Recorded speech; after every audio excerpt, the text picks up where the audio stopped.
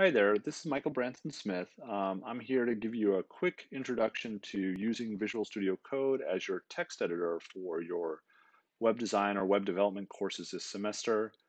For a number of you, this should be a review. For those that it's brand new, I hope you enjoy seeing what's possible with a powerful text editor like Visual Studio Code. Um, just Google Visual Studio Code. You'll be directed to a download either for a Mac, Windows, or even Linux if you're inclined. Um, Once you download that editor, you will see something like this. This is the Visual Studio Code interface, the little welcome. No pages or files open by default. Um, what makes Visual Studio Code such a popular text editor is the fact that it's an open source text editor, and there have been uh, innumerable extensions created that makes it very versatile for a lot of different types of projects, even for simple projects like ours in the introductory level. There's going to be a lot of things that allow you to write code much more quickly than normally with something else. So we're going to look at, in this introduction, what's called the Explorer.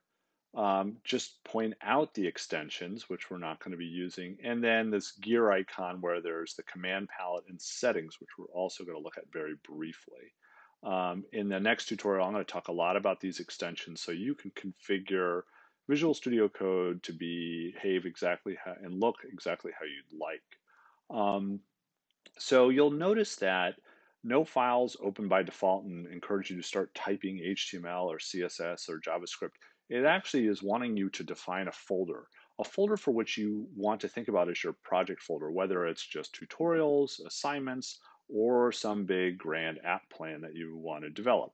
So let's create a folder on the desktop so that we can then open it and see what happens. So on the desktop, we're going to create a new folder called Web Design 1. All right, and you can see it's also here in this Finder window. And now that it's there, we can open that folder and we can select it and open it. All right, and you can see it reloads and shows that Web Design 1 is now the project folder that we're working from. And now we have the ability to start creating files and folders inside of this Web Design 1 folder and manage our project. So we're going to create our first folder, which we're going to use for this week, and we're going to call it 00 week dash basics of tools, right? And we're going to then we're going to note that it can either, we can have it highlighted or by clicking on it and you can see, or not highlighted. If it's highlighted, then you can click on a new file and it'll go inside that folder like test.html. We make our test.html, you can see that is now open and we can get rid of this welcome window, which we no longer need. We can continue to have this folder highlighted, and we can add also, we're going to make a test.css and a test.js. All right. But if we get outside of the folder, right, and we make a new folder, we could say make a 01 week HTML basics, right? Okay, and you'll note that that is highlighted. And if we put files in there, they made files, they would show up in this another .html, right? And we're actually going to close that one and we're going to right click and we're going to delete that one too. All right. But if you go back to the Finder now, you'll notice that we have Web Design 1, and inside there we have the folders we've just created as well as the files that we've created. All right.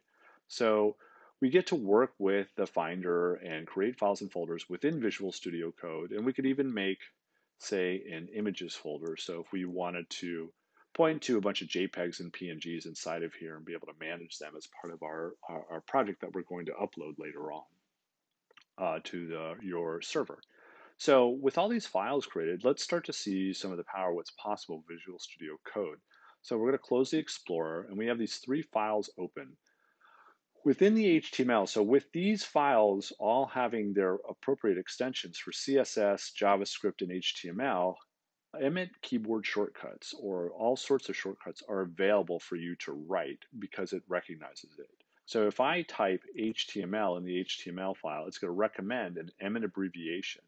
And if we select HTML5, it's going to, and click on it, it's going to give what's called the boilerplate, where you see the declaration of the type of document, the HTML, the head, the body, and then the closing tags themselves. All right.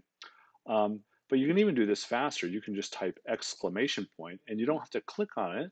You can instead just click return. All right. So without even leaving the keyboard, you can say exclamation point, return, and then start tab into the document title and say test page, right?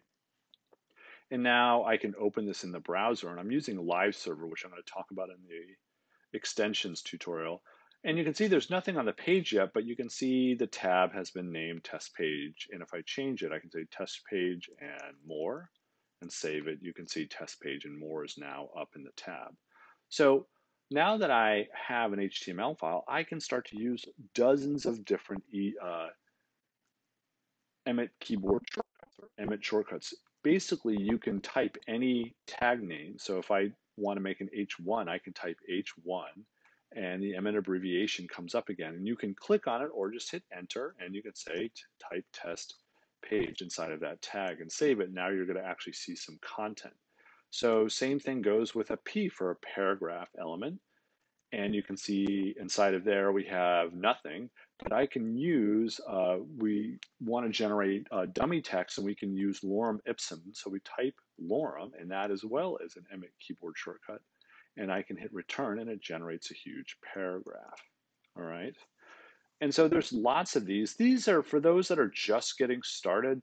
This is enough HTML and you can just stop here and just watch the rest and not necessarily have to keep up because you haven't even been introduced much to these elements and tags as they're also called.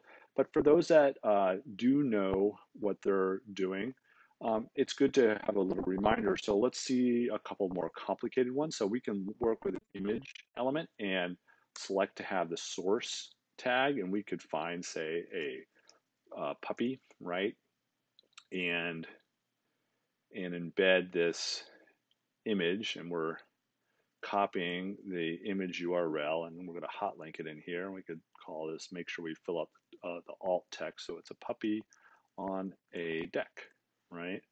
And we save this, and you can see we've quickly added a puppy, right? We can do things like have anchor links, right? So let's say we're going to have an anchor link. So we would type A, and now we have an anchor link so we can go somewhere. Let's say we're going to go to the Visual Studio Code site.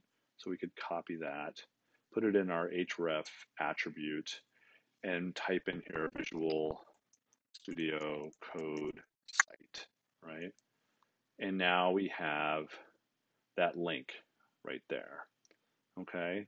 So anchor links as well as the writing of divs and class names. So if you can remember, we could write a div, right? Whoops, div.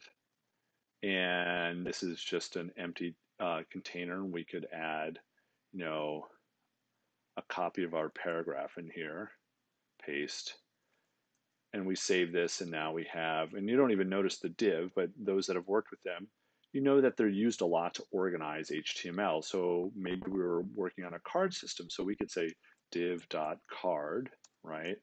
And you can see it's now added. The dot card is made the class card.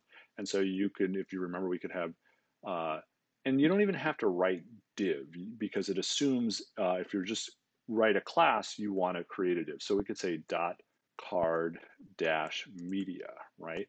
And it would create that div for a card media. You could create dot card dash text, right?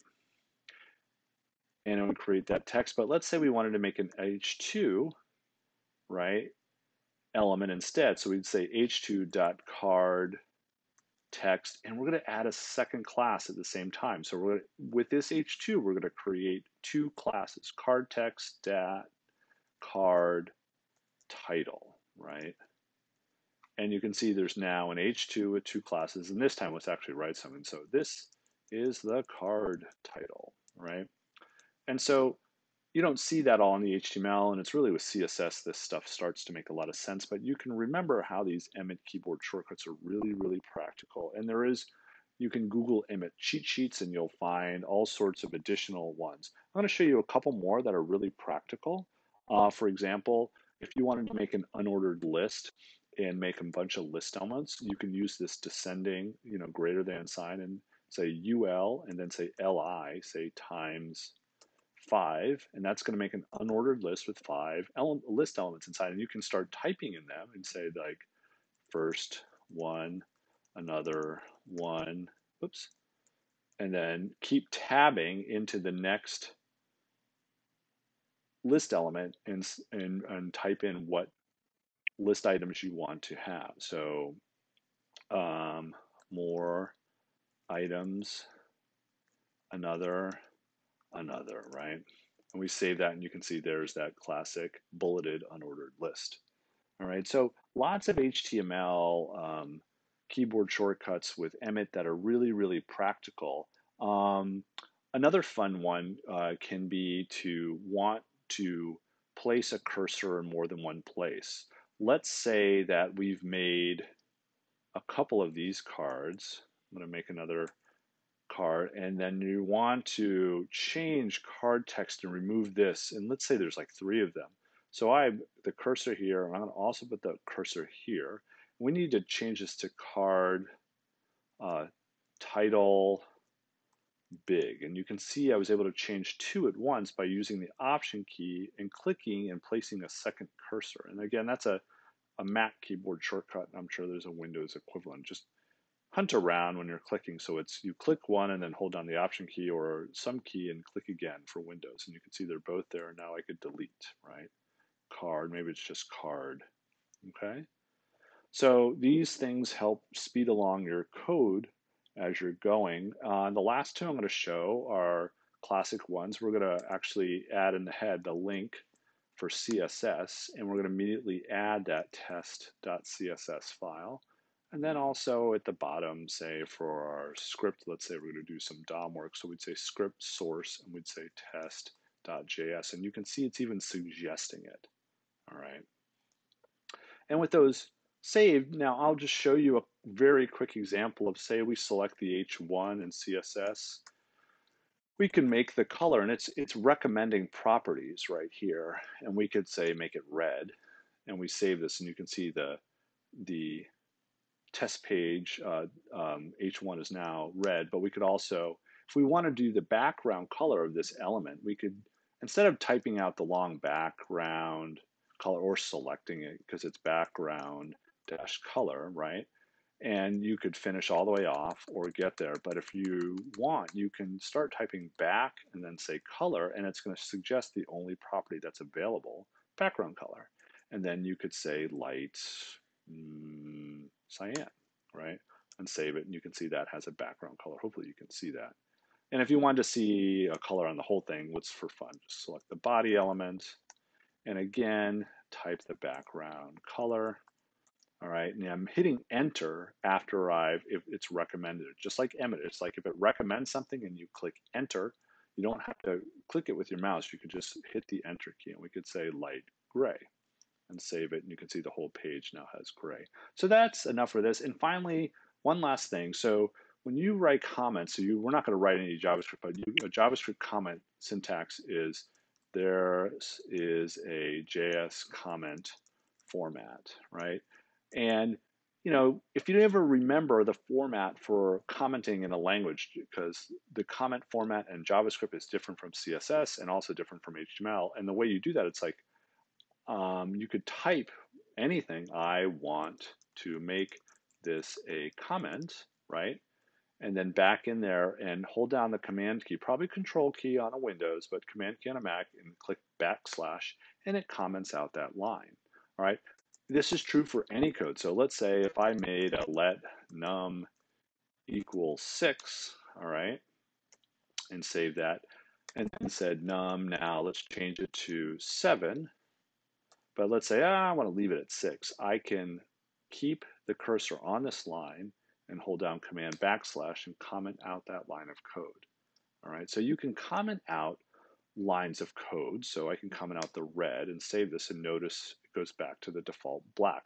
And also notice the syntax of CSS, right, for comments. So even if I want to say this is the heading CSS, right, command backslash, and it puts the proper comment syntax around it. And lastly, we can do this for HTML as well.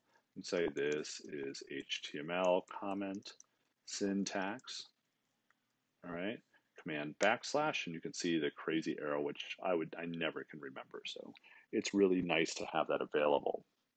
The last thing, a couple things I'll show you before I go is it's sometimes nice to be able to collapse blocks of code. Let's say we were making a lot of these cards. I could collapse line 32 and collapse line 26, and it's going to collapse into it all the children elements. See all these children elements that deal with the card media, the text, the H2. They're all collapsed within the card, right? And it also becomes easy to duplicate cards. So we can copy one, and now we have a third card, even though there's no media. But you can see how these are useful, and it just skips the lines and collapses them, and it becomes easier to read code. Same thing with these paragraphs, maybe, or you can go crazy and collapse the entire body and the head.